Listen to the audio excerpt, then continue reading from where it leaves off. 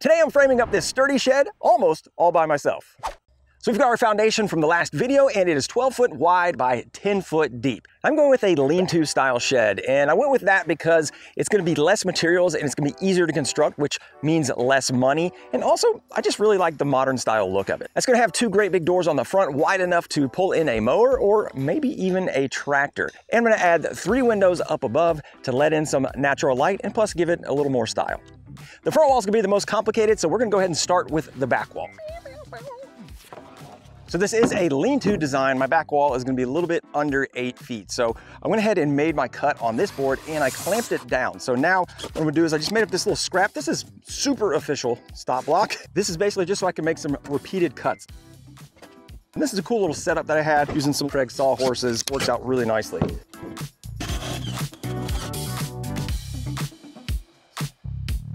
Now I can just butt the rest of them up to this block, make my cuts. I'll have all the same size.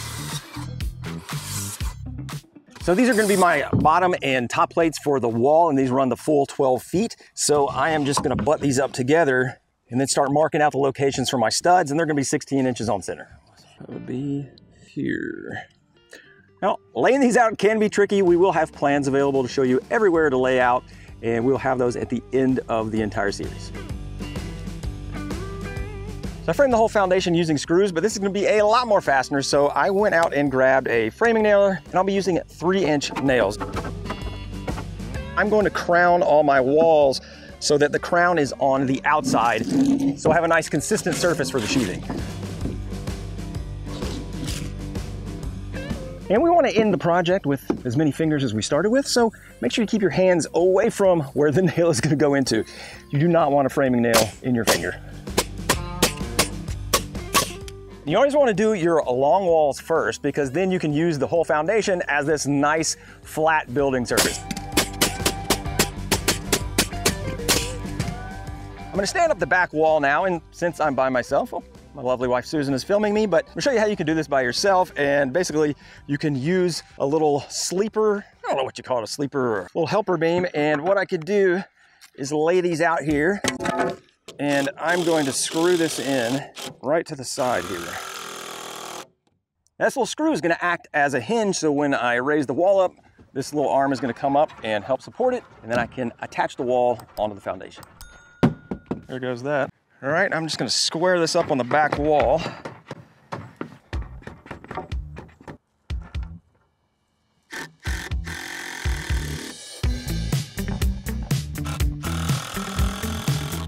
Now, a few framing nails in each little bay, we'll have this nicely secured and ready for the sidewall.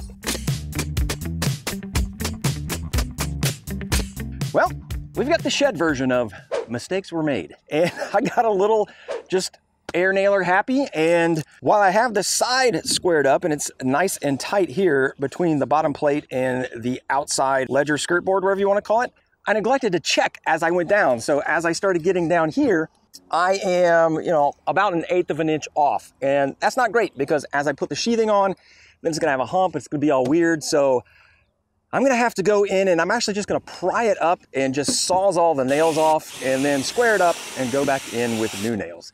So yeah, don't do that. Attach the ends first and then come back in and make sure everything is square before you just start going crazy. Or if you use screws, that'd be even better. So the side walls are basically just gonna be a shorter version of the back wall. They're gonna be at the same height because I'm gonna add in some framing that's going to get that slope for the lean-to on it later. And then the front wall is gonna be quite a bit taller. And I still have the stop block set up, so I can cut all the studs for the side walls at the same time, and then cut the top and bottom plates and go ahead and get them all together.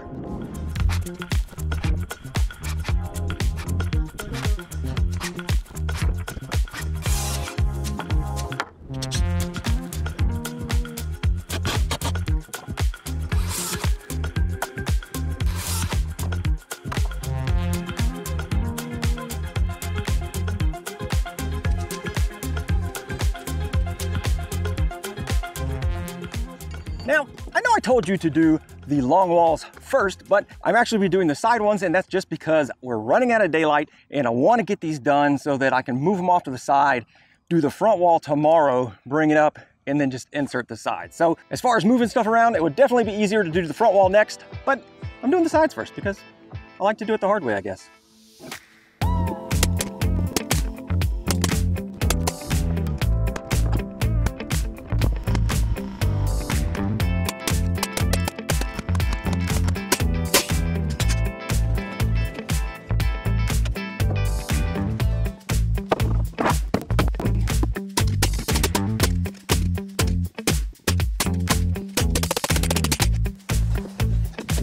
All right, I'm losing light in these short winter days, so I'm gonna leave these up here, come back tomorrow on the front wall, and then we can start standing everything up. Now, part of the reason that I'm even building this shed is to make more storage for a business that I have just started. So I started a little 3D printing channel that is FTBT 3D, and I was just printing a bunch of stuff and showing it online, and then all of a sudden people were asking, can I buy this, can I buy that? And we decided, yeah, let's do it. And so we used the sponsor of today's video, Shopify, to spool up shop.ftbt3d.com. Now, Shopify is a commerce platform that lets you sell in person or online, and it actually integrates with a lot of the social media out there, including TikTok, which is where we get most of our sales from. We've only got a few products right now, so it was easy to get them up and running and start selling immediately online on Shopify. And it's great because we're not on a crowded marketplace. We're actually selling right through our social media posts, so we don't have to compete with anybody else's products. And we've got the whole family involved. I get on Shopify and I can buy discounted shipping labels, and then I print them out with the packing slips, and we just package them right around the kitchen table. They also have some great in-person selling options like Shopify POS with Tap to Pay on iPhone.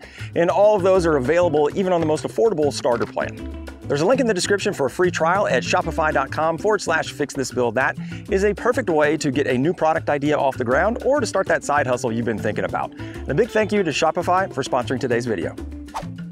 And the front wall is definitely gonna be complicated because we've got the double doors in the front plus the 3 windows up top. So I've got my full layout here, but the way I'm gonna construct it, instead of having a top plate and a bottom plate, the very top is gonna actually have a 2x6 header on it. So I'm actually gonna build it from the base up, and I'll show you as I go how that looks. Now, since the front wall is going to have openings, we're going to have different stud lengths on it. Unlike what I did on the side and the back, where they were just all one size, I just marked an X where the studs would go. Well, on here, we want to make some designation. So my outside studs, I'm going to actually have 4 different studs here on the outside because we're going to have 2 different headers, one for the windows and one for the doors.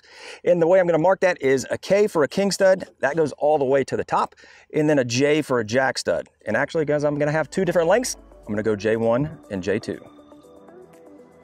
So that'll define my corner studs here. Now I can just go out and lay out the rest of the studs that will go into the front wall as well as the door opening.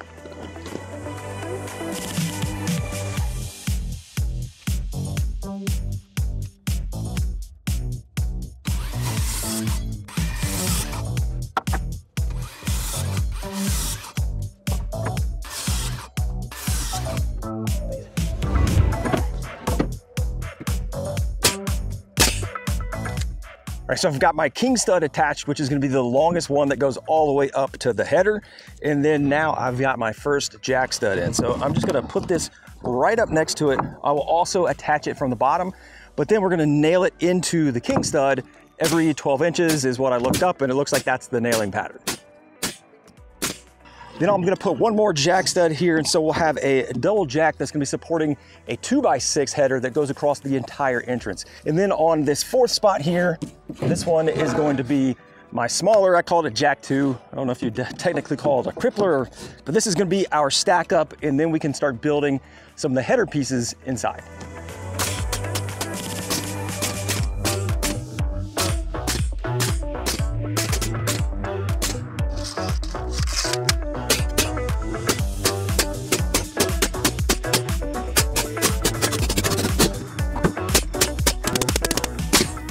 Now you can get a feel for what I'm doing here. Up here and the top will be the header, and this is a 2x6, which will be what our header will be made out of. So that can fit right in here on the top. I'm gonna be putting a top plate on later that's gonna attach everything together.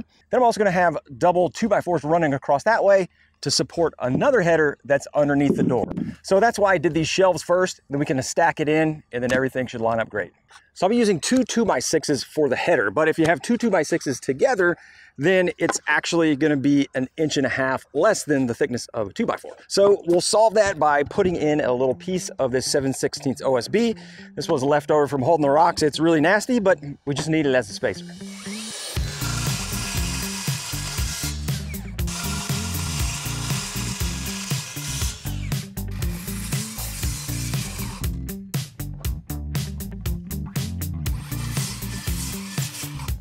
With the 2x6s cut to size, I cut these little pieces, and now I could just put this on here and we will make a little 2x6 and OSB sandwich.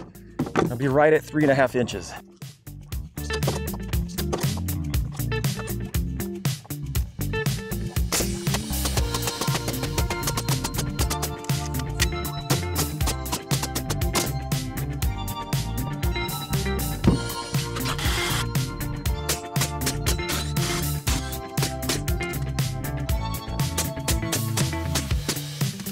Now I can fill in this next pieces, which can be the top of the door. The header for the door will go right underneath here. And then the top of this actually will be a double top plate, and that will define the window opening up at the top.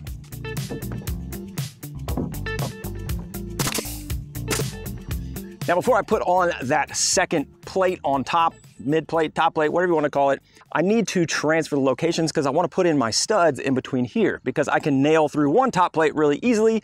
If I have a double top plate, I'm gonna have to toenail, and that's just a pain in the butt. So I'm gonna use a little story stick and actually transfer all these lines over to this other top plate to make sure that everything is nice and parallel. I could measure, but things tend to get a little off as you start stacking all the studs. So a story stick makes it a lot easier.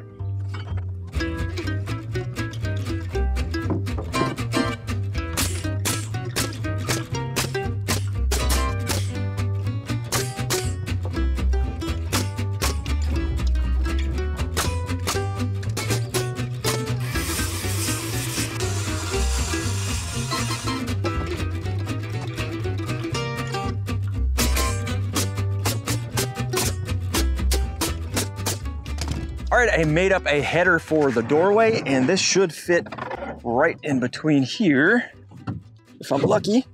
Ooh, that's nice. And then I have these other little jack studs that will go in place to hold it up. I'm just gonna nail everything off, then we'll just have to do the windows. All right, we've got everything framed out here except for the windows, and I decided not to put a double top plate on top of this part here because it's not really carrying much load. And actually what I'm gonna do when you see it in the plans is I'm gonna add a top plate on top of this whole thing. I think it'll make assembly a little bit easier, and it'll probably give it a little bit more structural integrity. And now I just have the little window blocking that I'm gonna put in. And I also cut a spacer so that I will be able to make sure that all the windows are the same size so that when we put those in, it's gonna go smoothly.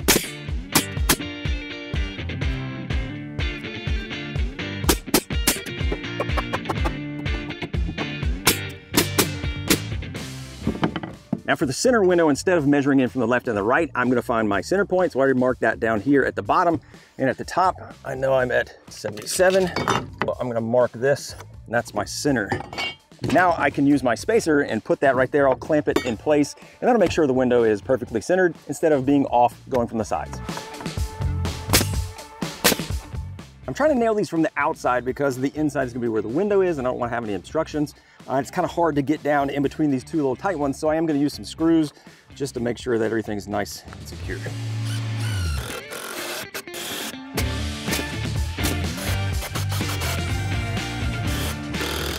All right, I brought in reinforcements because that wall I think is gonna be pretty heavy, so I would advise you to get some help when you lift it by yourself, or don't lift it by yourself and get some help. Okay, here's what I'm thinking. I'm thinking we're gonna have to pull it forward a bit to go up with it. Cole, you get right there. 1, 2, 3. Oh, yeah. Oh, there we go. There we go. Go up, go up. Oh yeah.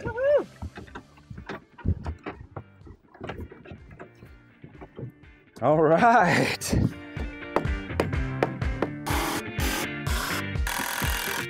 All right, y'all can let go. Can we walk through? Oh, no, don't. I'm just kidding. Or we've got that front wall up. Now we can start bringing in the sides, and I just temporarily attached the front wall to the sides as well as to the front with some screws. And then we're gonna bring the sides in, attach them to the back wall, then loosen up the front wall and tie everything together so it'll all be nice and tight. So I'm gonna flush up this side wall now to the back wall and to this outside edge here. And I'll just use this block to tell me when I'm good.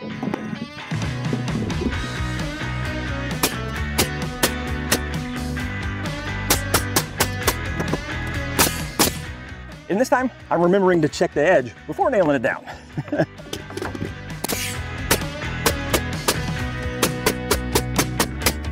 I'm just gonna clamp these together and make them flush. You really don't have to worry about it being plumb right now because the whole thing is gonna move a bit until we put the sheathing on. So once we put the sheathing on, that's gonna square everything up. Right now, we'll just rely on our measurements and get everything lined up.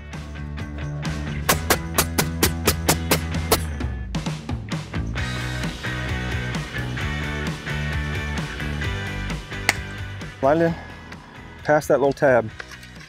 Use your fingers in there. Now rack it. Rack it? With that. Rack it. Oh.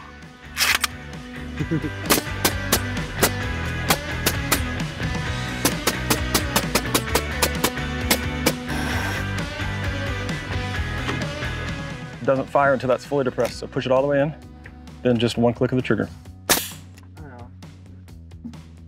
There you go. Oh my gosh. There you go. Good work, son. You might be a builder just yet. Minecraft builder.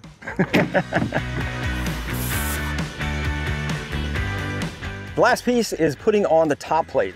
So we're gonna nail this in, and it overlaps the sidewall and the back wall, and that really helps to, again, lock that together, and it just gives the extra durability of that second top plate.